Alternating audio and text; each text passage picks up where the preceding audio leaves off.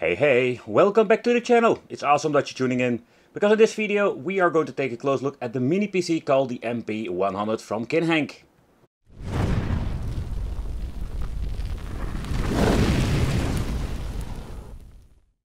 So where this is maybe one of the best, let's say, balance when it comes to value, what you're going to have for your money. And that's the reason I was really curious to check this one out. In my previous videos I've shown you that you can build yourself an emulation beat with not a lot of money. You can get yourself an old school PC and you can just slap some butters here on it, and that's actually what they're doing over here.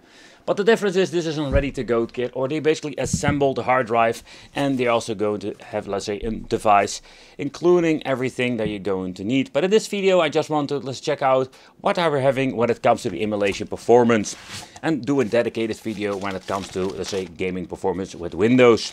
So this is something you can just buy yourself, or at least get yourself a mini PC and make it way cheaper. But I've noticed that this particular product was pretty good when it comes to the overall price and actually the overall performance. Because this is the 12th generation, if I'm saying it correctly, the N100. Nevertheless, this is a quite interesting, let's say, mini PC, and let's do a quick overview of it. So this is actually a mini PC that you can just buy separately, but what they included is already a controller. They're not going to get the BiTop anymore. It seems they were having the GameShare,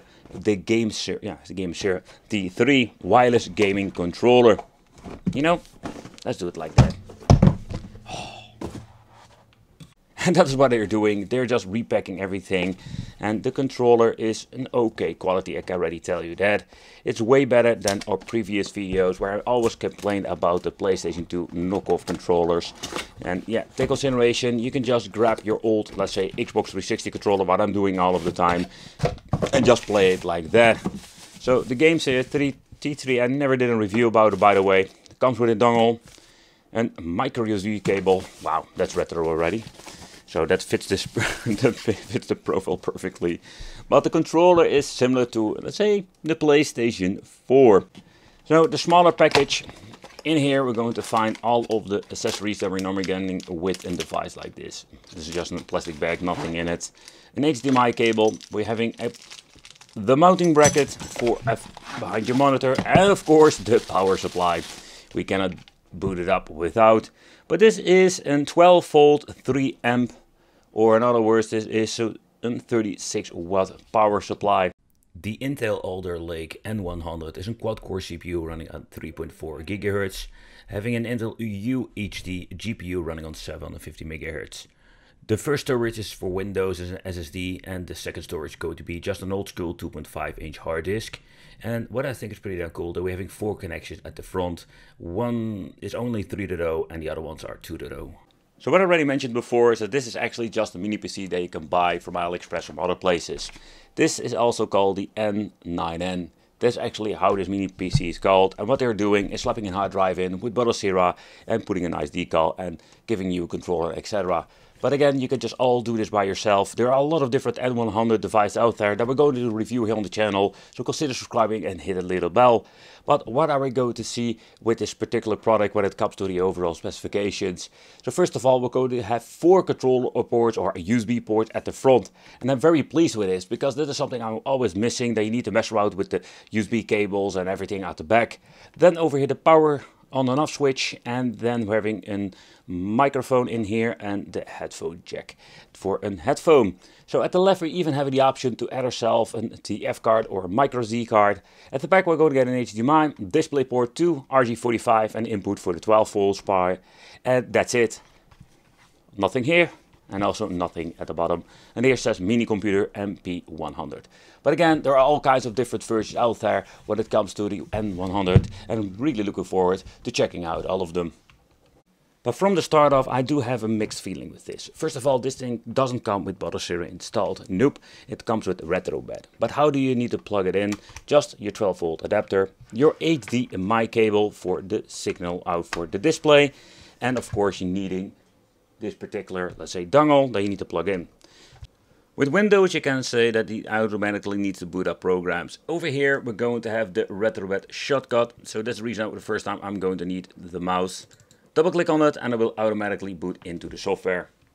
But let's take a close look at the software itself and what we're having here. So with this new chips, we have so much more power. The power that we're missing for certain kind of platforms.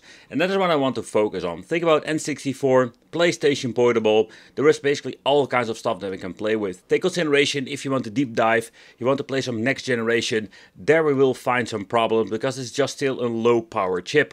There we need to have more power, but still I think it's a lot of capable of running.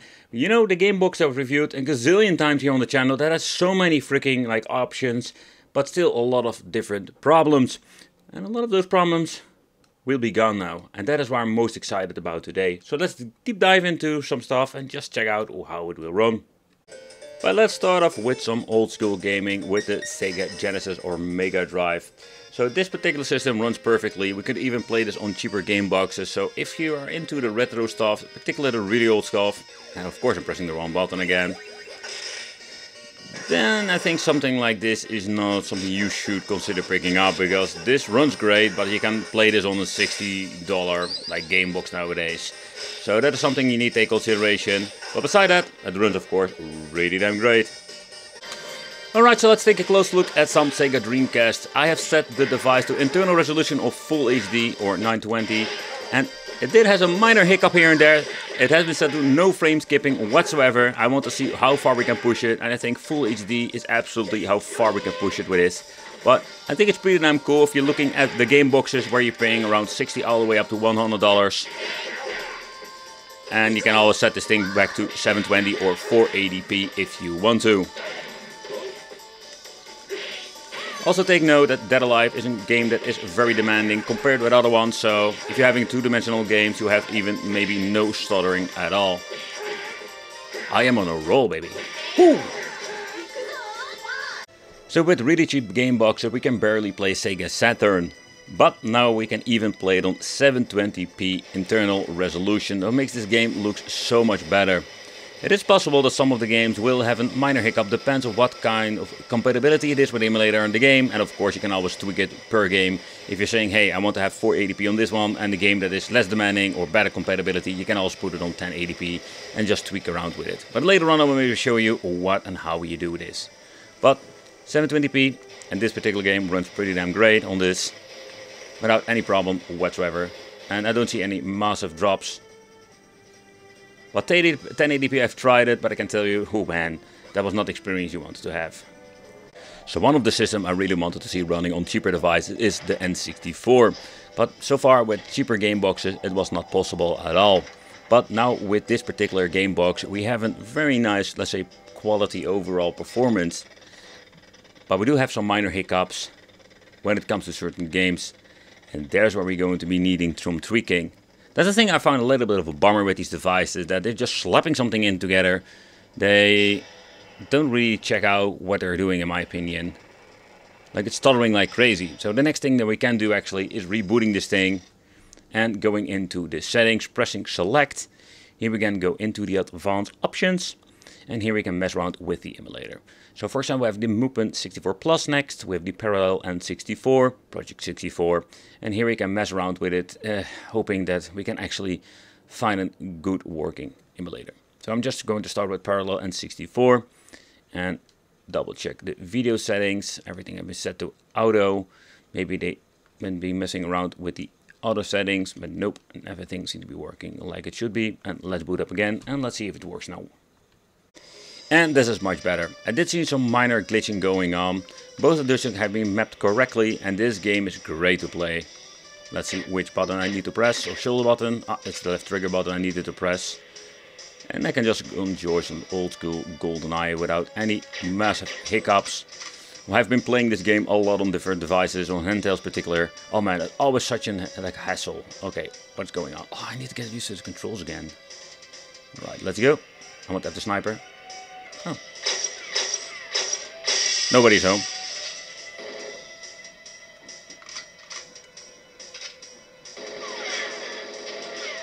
What?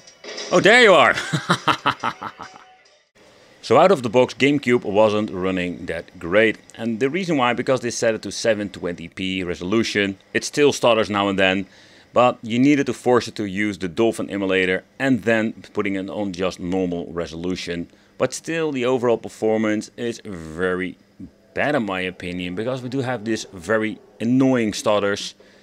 It can be depending what kind of game you're actually playing differently, but another thing I also noticed that we having force feedback going on or rumble in the controller is another thing that doesn't always work with this. So the overall experience is not super bad, but again, depending what kind of game you're actually playing. There we go, stuttering. Man, that's really annoying. But it also implements for the GameCube. It's the same emulator, and I've noticed that it has the same struggles. A little bit unfortunate. Also take note, if you go to actually play some Wii games and you need the motion, that are the things you cannot do. So there are a lot of cool games you can actually play with the Dolphin emulator. I'm just gonna be honest, if I want to play some Wii games, I'm mostly playing them on just the original Wii or the Wii U. And the thing is, we have some, let's say, tweaks going on sometimes with games that you can actually use a joystick beside the motion controls. That's absolutely great, but it's still a different experience. There's a great example. You can just press the buttons and manage to do the same thing, but come on man, this is not the experience you want to have. There we go.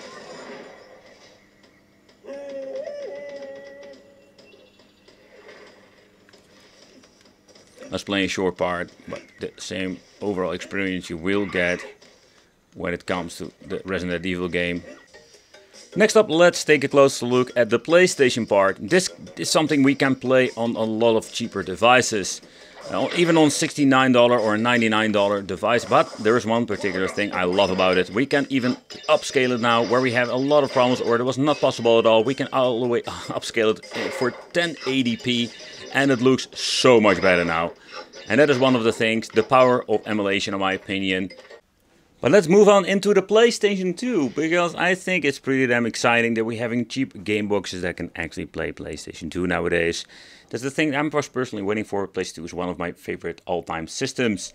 And yeah, when you're looking at the emulation power in combination with the performance, it's absolutely a very cool extra thing that we can play. But we did notice some issues with GameCube. I must say that I am very surprised how good PlayStation 2 runs, and I'm very happy with it. And this is just absolutely a great example how far it has become when it comes to cheaper mini PCs that can actually play or emulate a lot of things from back in the days. But of course we do have limitations. So first of all, PlayStation 3, the loading of the games are going to be significantly longer than your typical, like say, more powered, let's say, mini PC. And yeah, let's push this thing to the limit. But with PlayStation 3, I think here we're going to have the barrier where we cannot really emulate it perfectly. So when it comes to PlayStation 3, the loading times were so freaking long, but also if you're going to get into the games itself, here you will see that the overall gameplay is not perfect. It is very sluggish, and you can see that it doesn't even run on the full frames per second. And for PlayStation 3, we just need to have way more power than we're typically having. We do have some two-dimensional games that is in the end maybe possible to play. It's already compiling shaders. We do see this more often with some other devices, but we're having the B-Link that I've tested out that costs like triple or quadruple the price of this device. Yeah, that is so way better overall performance.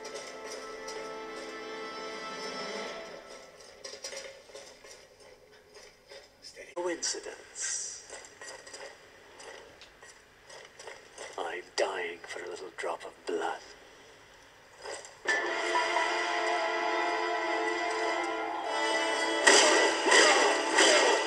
Get it!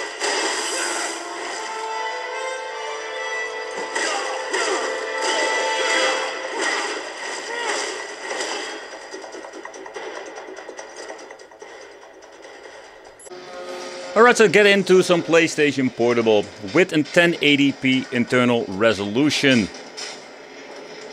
Take consideration the cheap game boxes couldn't even run this at all or at good speeds. And here we're going to force it all the way up to 1080p. And I think it's 4 times the resolution. And we do have some great overall performance. with some minor hiccups, but overall it's pretty damn great in my opinion. Turbo mode. Come on. I want that for turbo mode. Yep. Yep, there we go. Alright, let's speed it up. Let's skip all the shenanigans and let's get into the fighting again. Well, let's deep dive into some other retro stuff. For example, we're going to check out this very cool game called Return Fire, one of my all-time favorites that I actually played on the PlayStation back in the day. But when we're having cheap game boxes that can barely play this, with the game boxes like this, we can actually play it pretty damn well. And that is one of the things I love it, that we can finally play a lot of retro games that we have so many issues with the best outro ever. Oh, we don't have the skull saying, no it doesn't have. Oh man, that's a bummer. Boo-hoo. But of course, if you want to check out some arcade, there is no problem whatsoever. This runs pretty damn great. I really hate this fucking cheap ass computer. Freeze! Why don't you want to freeze? Thank you. And just punch him in the balls. That's the way how Mortal Kombat works. But take consideration, if you just want to play some old school games, that the cheaper game boxes are just fine for that. I think you need to look into a device like this if you want to play some PlayStation Portable. And if you want to have a higher resolution upscaling with the PlayStation 1. The cheap stuff runs pretty damn great on this, no problem whatsoever. Here I have no limitations whatsoever when it comes to this. It's absolutely great. Well, let's move on to some Sega Naomi arcade gaming with some Power Stone 2. One of my favorite games. I've played so much on the Sega Dreamcast. And this just is a great game to experience. And it runs perfectly on a device like this. And I'm always getting my ass whooped by these guys. The unfortunate thing is that we don't have the analog stick enabled, so that's a little bit of a bummer in my opinion. But besides that, it runs pretty damn great. Another new addition to the devices is MUGEN. So MUGEN was back in the day an engine where you can create your own fighting game. And you can make the most crazy things ever. For example, here we're having this game that has a gazillion different kind of characters. From all of, let's say, different, like say, games. Homer Simpson, you name it, some custom characters, even like Evil Sagat. Give you an example how this will actually work out. You can do tag team against one, stuff like this. It's absolutely nuts. I love this craziness. And MUGEN is a system that I've played so much with. I've created so many games back in the day, messing around, finding new characters. There were people dedicated making these super humanoids, like Sagat characters, with crazy like power-ups. And I'm getting, at this point, completely like messed up. Okay, so let's move on to some Atomiswave, because this is a system I really enjoy. But unfortunately, with cheaper game boxes, we always have problems because these chips are not powerful enough. But with a mini PC like this, we have no problem whatsoever. Say hello to my little friend. Yes, yes. Riding the dolphin. I love these Metal Slug clones, or that's actually how it feels for me.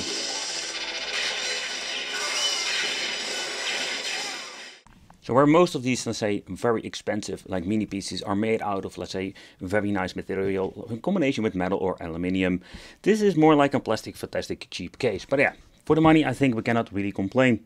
So first of all, in here we're going to find ourselves the hard drive. And the hard drive itself is going to be purely used for the Retro-Bat configuration. Oh yeah, it seems to be they can even buy these hard drives through a USB connection and plug it in. So take consideration, if you're going to slap this hard drive on a more powerful device, you can actually just use, for example, way better overall performance with GameCube, Wii and PlayStation 3. When it comes to this hard drive, not every single screw have been put in there. So first of all, we have an option to put in 4 screws for the hard drive. There are only 2 of them in here. So let's slowly remove this. This storage capacity is the NVMe, and they also implemented an extra screw. Oh, don't need the screw, but there is this extra cooling element on here, so that's great that they absolutely did this. But this is actually where Windows will be put on, and that's it. And in this part, we're finding the battery for the main board, and it's kind of interesting that we can unplug it. It's very cool that this hasn't been soldered or whatsoever onto the main board. But let's remove the hard drive and let's get this show further on the road. I'm guessing that I get terrorized by the freaking screws. But when you're looking at this, I am not going to remove this because I'm guessing these are for the CPU cooler. So I think it's not going to be very smart to remove those. So one of the other things, I just wanted to check out how they assembled the NVMe on this. Because, oh man, I don't know what I'm looking at, but it's very strangely looking. And particularly when you're looking at the way how they assembled the cooling. They completely went nuts or something. Oh, and oh man, they're having double-sided tape over this, and there's the thermal pad. It's very like a scimitar. Still, go away with your screw. But the thing is, yeah, there's no way of disassemble this and just get it back in the original condition. But when it comes to the Wi-Fi chip over here, this will be placed. You can also be finding the antennas number 1 and number 2. They are basically placed at the same location over here next to each other. I don't know if this is going to be in positive or negative thing, to be honest. But that's one of the things you can find in here. The Kinhank Mini comes with some huge surprises. So first of all, I love this chipset simply because it's a very fast chipset and you're not paying a lot of money for it. This deal overall is not bad at all. If you're going to be combining this with an own hard drive, of course, and a mini PC, you're going to be way cheaper out. You can just grab, let's say, some random controller maybe you have laying around and connect this with your, let's say, device. So another thing is that we don't have buttons here, right? This time we're having the Retro-Bat software and Windows. Nevertheless, I think it's a pretty damn cool piece of equipment. Yeah, has so much potential here, but it also comes with some limitation I've seen in this video. Thank you all for watching. Consider subscribing. Let me know in the comments what do you think of it, and if you have any questions, let me know. It would be great to see you in the next video.